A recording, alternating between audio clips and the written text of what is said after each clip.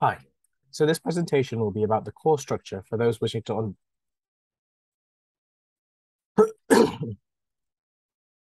Hi.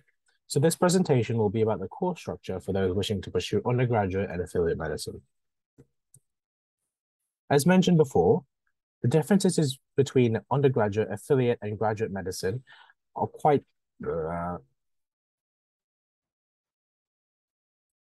Hi. So this presentation will be about the course structure for those wishing to pursue undergraduate and graduate medicine. As mentioned in the differences between undergraduate, affiliate, and graduate medical video, Hi. So this presentation will be about the course structure for those wishing to pursue undergraduate and affiliate medicine. As mentioned in the differences between undergraduate, affiliate, and graduate medicine video, both the undergraduate and affiliate medical courses are split into preclinical and clinical sections, with the first half of being the clinical course, where you learn the medical sciences, and the second half being the clinical portion, where you learn to see patients and learn the practicalities of being a doctor. The Part 2 course is an intercalation year, where you pursue another study.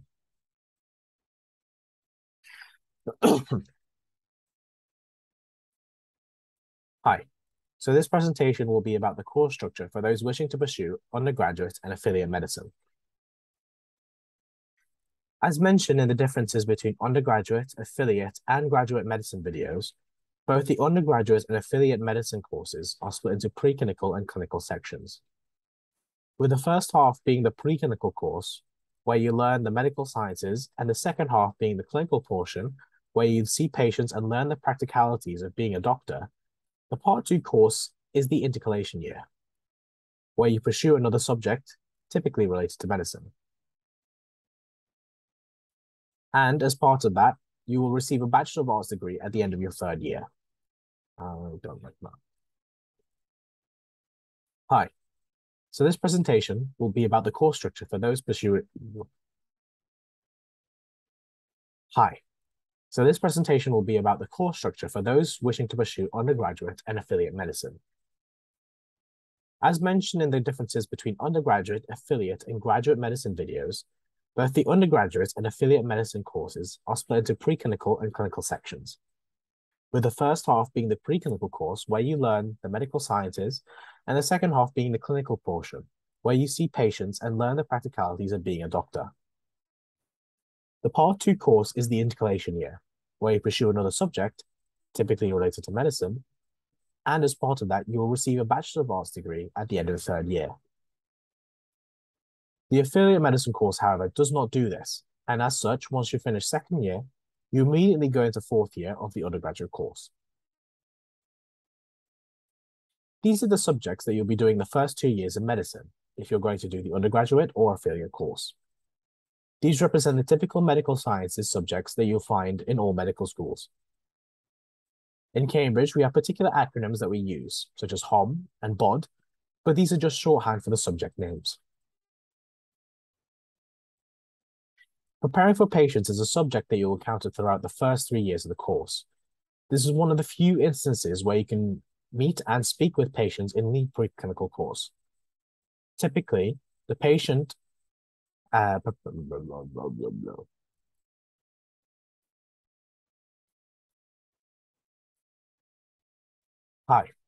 So this presentation will be about the course structure for those wishing to pursue undergraduate and affiliate medicine. As mentioned in the differences between undergraduate, affiliate, and graduate medicine video, both the undergraduate and affiliate medicine courses are split into preclinical and clinical sections, with the first half being the preclinical course, where you learn the medical sciences, and the second half being the clinical portion, where you see patients and learn the practicalities of being a doctor. The Part 2 course is the intercalation year, where you pursue another subject, typically related to medicine, and as part of that, you will receive a Bachelor of Arts degree at the end of the third year. The affiliate medicine course, however, does not do this. And as such, once you finish the second year, you immediately go into the fourth year of the undergraduate course. On screen now are the subjects that you'll be doing in the first 2 years of medicine if you're doing the undergraduate or affiliate course. These represent the typical medical science subjects you'll find in all medical schools. In Cambridge, we have particular acronyms we use, such as HOM or BOD, but these are just shorthand for the subject names. Preparing for patients is a subject you will encounter throughout the first 3 years of the course.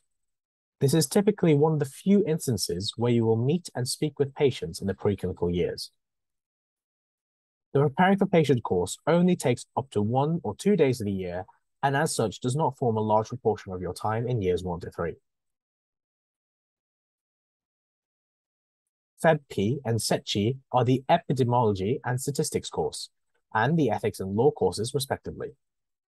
These courses run throughout the year and culminate in separate exams at the end of the second term and your first year at Cambridge. Intercalation is an interesting part of the Cambridge course, and as I mentioned previously, you're able to undertake a subject, whether it be related to medicine or not, in your third year, which allows you to receive a bachelor degree as a result. Most students take one of the natural sciences options shown on the left, but some students also take other subjects, examples of which are on the right side. However, just be aware that these other subjects often require good grades in your first 2 years of the medical course. In the latter half of the course, you can join the clinical school and start your placements in hospital and the community.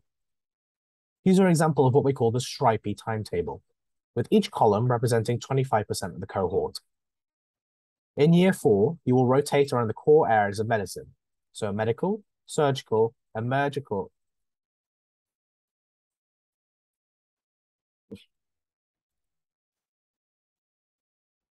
In the latter half of the course, you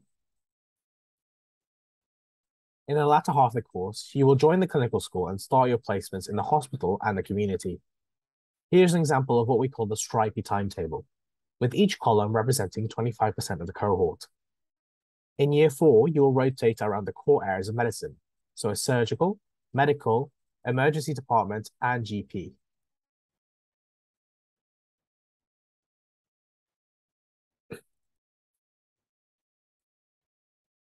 In the latter half of the course, you join the clinical school and start your placements in the hospital and the community.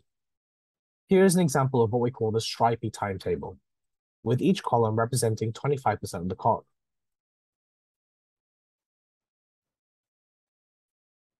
In the latter half of the course, you join the clinical school and start your placements in the hospital and the community.